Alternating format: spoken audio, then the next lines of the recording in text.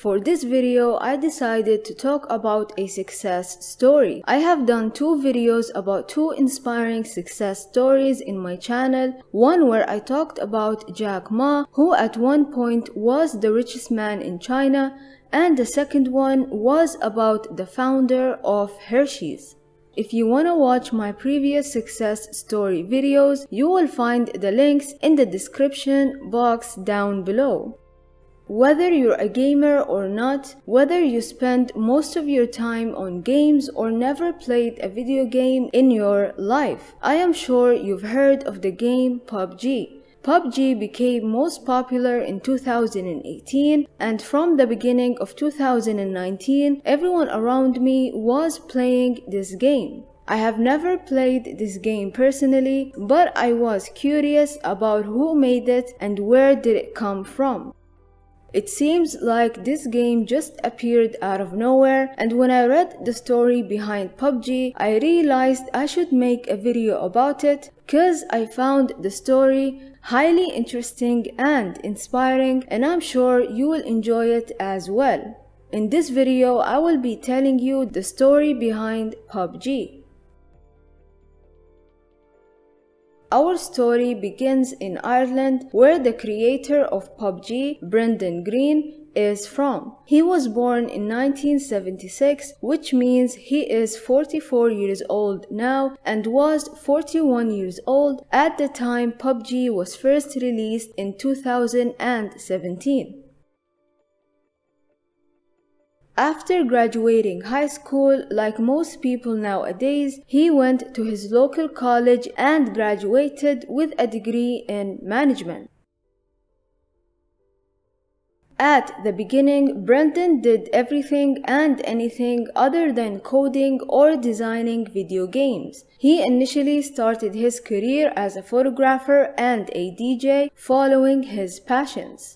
Then in 2013, he shifted to coding and designing video games. The closest he got to working in the video game industry was in Brazil, in Sao Paulo, and where he met the woman he fell in love with. And Brendan left everything behind, including his life, family, and friends in Ireland, to move all the way to Brazil, where he got married at the age of 35.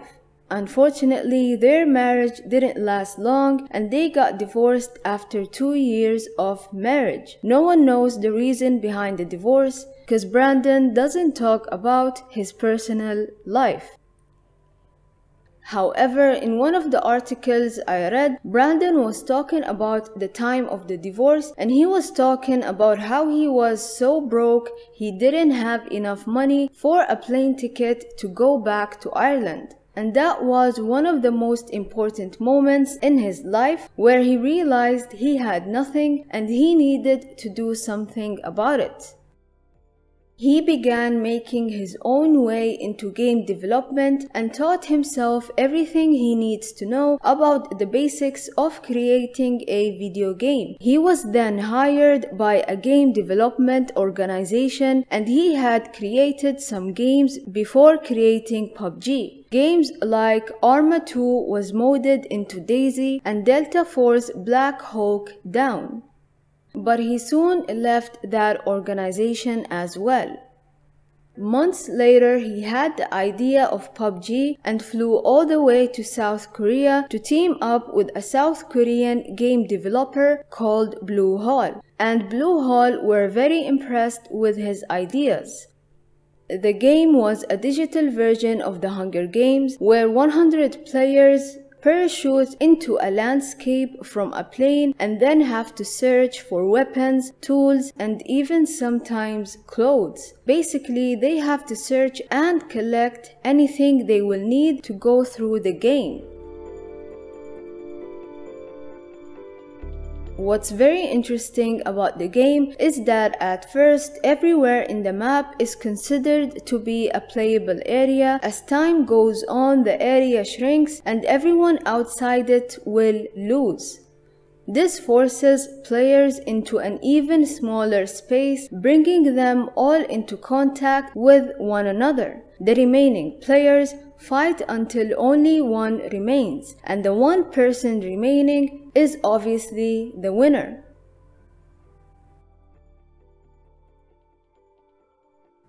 In mid-2016, they started to build up the game and decided to release it in a year. Within a year, the game had sold 50 million copies worldwide over PC and Xbox One. And in September 2017, PUBG broke a world record that no other game has ever achieved. They had over 1 million people playing the game at the same time. And in a span of a year, Brendan finally achieved his goal and became rich with a net worth of $200 million. The number of people who played PUBG reached more than 500 million people, and 20 million people play the game on a daily basis. The country that played PUBG the most in 2019 was China with a percentage of 33%, followed by the one and only USA with a percentage of 11%, and finally India with a percentage of 8%. And the game by itself made more than $2 billion so far.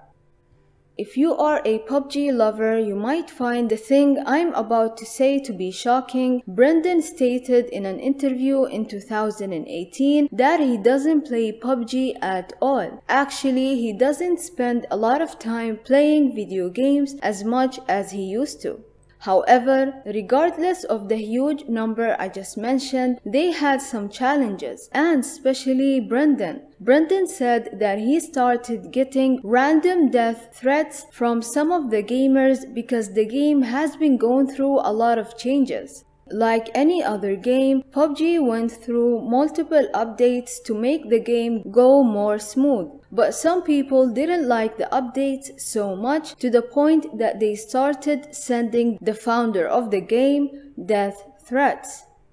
One of the things that fascinated me the most about this success story, not just the success, but the amount of money that PUBG puts into marketing and advertisement. As we all know, companies put a lot of money into marketing. For example, a company like Apple puts more than $1.8 billion every year into advertising, and a company like Samsung spends $1.9 billion into advertising.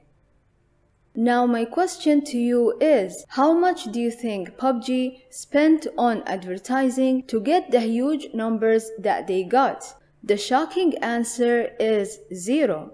Yes, PUBG didn't spend a dime in advertisements. PUBG Corporation, which is known as Bluehole, had a staff of 25 people and no enough budget to spend on marketing. So they decided to use the most traditional way of marketing, which is word of mouth, where they make sure few people play the game and trust that these people will tell everyone else about the new game PUBG. What they did is that they used Twitter and wrote a tweet to Counter-Strike gamers telling them to check out a new game called PUBG that is very similar to Counter-Strike, and that's exactly what happened. The people who tried PUBG ended up liking it, and soon enough people on platforms like Twitch and YouTube ended up making videos about it, and the game became popular right away.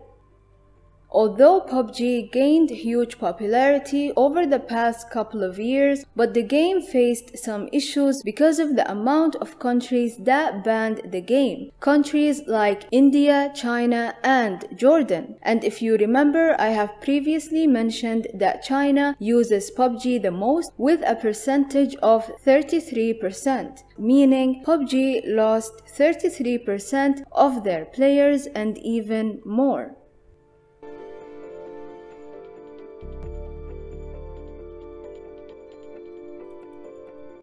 That's all I have for today's video. If you enjoyed the video, don't forget to give it a like and maybe share it with a couple of your friends if you want to. Thank you so much for watching, and I will see you in the next video.